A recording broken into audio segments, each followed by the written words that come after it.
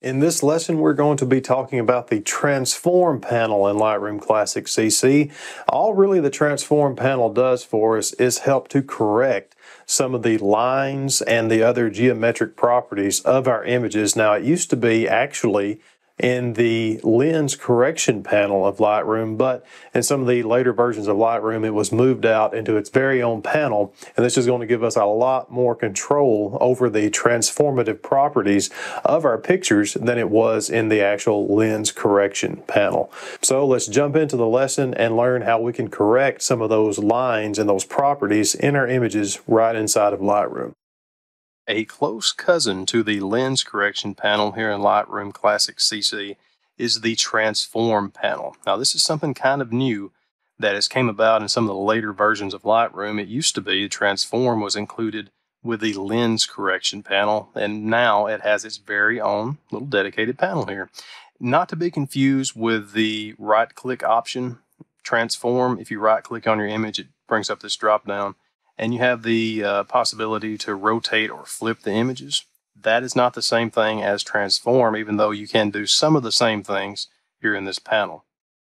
What Transform allows us to do is correct perspectives and to level out our images, and it's especially useful if you do a lot of landscape or architectural photography.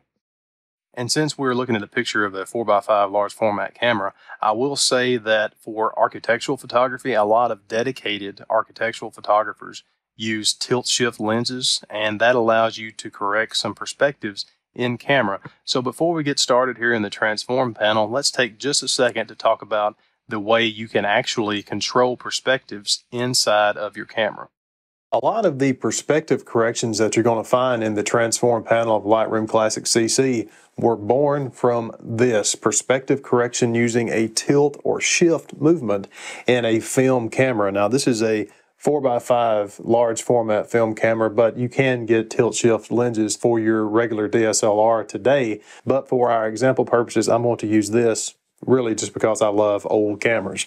The first movement we're going to show is what is called a tilt, and that is for correcting the vertical perspective of lines in, let's say, architectural photography or any kind of picture to where you have a skewed perspective vertically. All that is done is literally a tilt of the front element of the lens or the front standard, either backwards or forwards for that vertical perspective correction.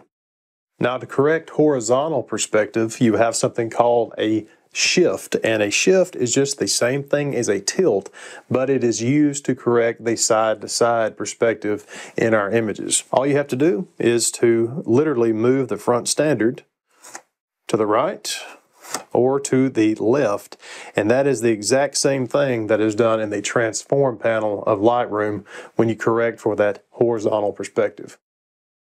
Now, for most of us who don't have a tilt shift lens, let's see how we can actually correct the perspective and level out our images inside of Lightroom.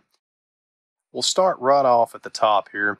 These are essentially buttons that are preset leveling and perspective correcting tools. Some of them work well, some of them not so much, but it really does depend on your image, so feel free to experiment. Auto will do everything for you. You can see it corrected it pretty well, but not so much. We'll come back to the guided correction tool here.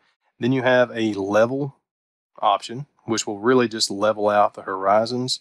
Vertical helps correct some of the vertical lines. That's one of them that is kind of iffy, depending on how your image is oriented. We'll not use that one here, of course. We'll talk about more of this white border in just a second.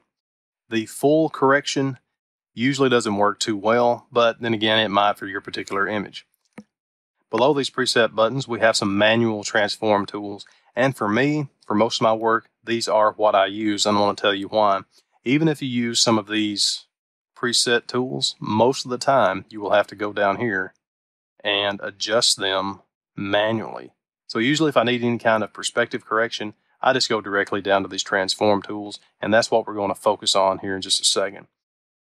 Let's go back to this guided preset. This is what's called the guided upright tool, and you can get to it by clicking on this guided button or clicking on the guided upright tool icon right there. And all you do to use the guided upright tool is draw at least 2 lines in your image. I'm going to draw this one across the horizon because I want that horizontally corrected. And I'll draw one vertically across the leg of this tripod because that is the vertical orientation that I want. And you can see it automatically corrects, but at the same time, it's still a little off. This looks really elongated, so I will go down here and use the vertical slider to correct that. And there we go. Again, you'll notice this white border. This is Lightroom making room, essentially, for the corrections that we're applying here. If you want to get rid of this, we will click Constrain to Crop, and Lightroom will automatically crop the image. Now, one thing to keep in mind, if you do use Constrain to Crop, even if you reset your corrections, that image will stay cropped. And to change that, you would have to go back up here to the Crop tool. I'm going to reset.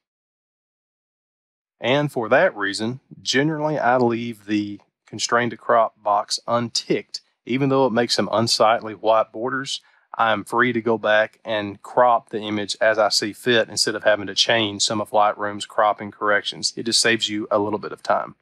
So let's talk about these transform sliders. These are essentially the ways we can correct the image, whether it's leveling, the aspect, the rotation, etc. Vertical lets us control the vertical perspective. You can see it's tilting the image to where everything up top here is being a little bit elongated, a little enlarged. Everything at the bottom is being foreshortened and compressed. The same way goes for this direction. As you can see, the bottom is now elongated. The background and the camera here is very compressed.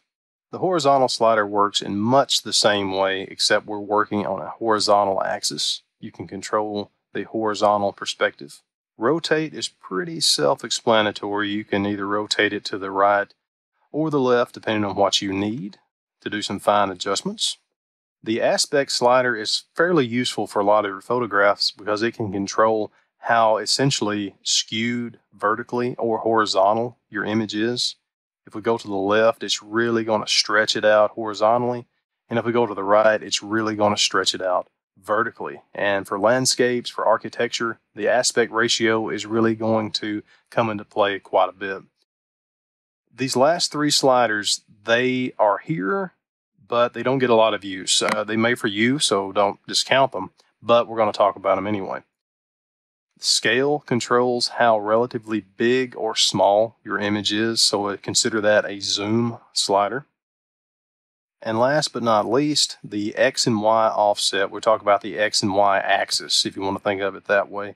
The X offset will control the image left and right on the canvas, and the Y offset will control it up and down on the Y axis on the canvas. Again, these two sliders don't get a lot of use. Most of the time you're not going to be using those, because if you do, you're just going to be essentially cropping the image, and you can do that with a lot more control here with the crop tool.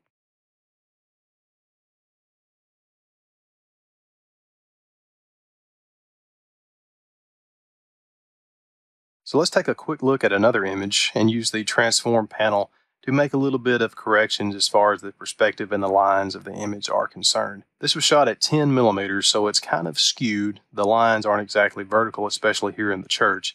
So if we want to use the guided upright tool, all we would do is either click on the guided button or that guided upright tool icon.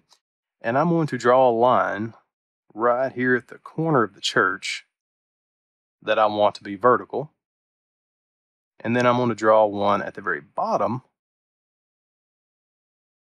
where I want that to be horizontal.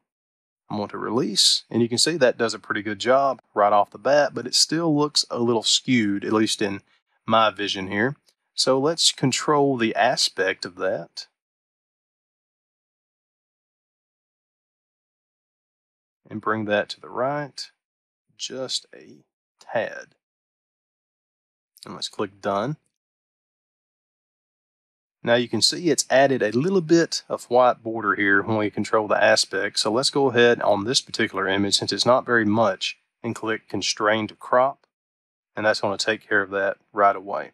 If there was a lot of white on the border here, we would of course went up to the crop tool. And if we look at the before and after, we can see that that looks a lot better. The lines are more vertical and horizontal, just a much more pleasing image to be working with. A quick tip about the transform panel here before we go. If you're shooting a scene that you know is going to need some corrections later on in post-processing using the transform panel, it's a good idea to shoot a little wider than you might need to, a little more of the scene inside, because if you do a lot of corrections, especially the aspect correction, you're going to have those white edges here that are going to need to be cropped off, and you stand a chance of losing some of the important aspects of your scene. So if you're going to be shooting for a little transform later, especially architecture, be sure that you shoot wider so you're not cutting off any of the picture that you're going to need later. When it comes to using the transform panel in Lightroom Classic CC, it really helps to understand some of the actual properties that go into correcting the lines of an image before you actually go in and do the work. That's where the tilt shift type of lens comes in the perspective correction of photography. Once you really understand and grasp the concept, using the transform panel in Lightroom becomes really, really easy.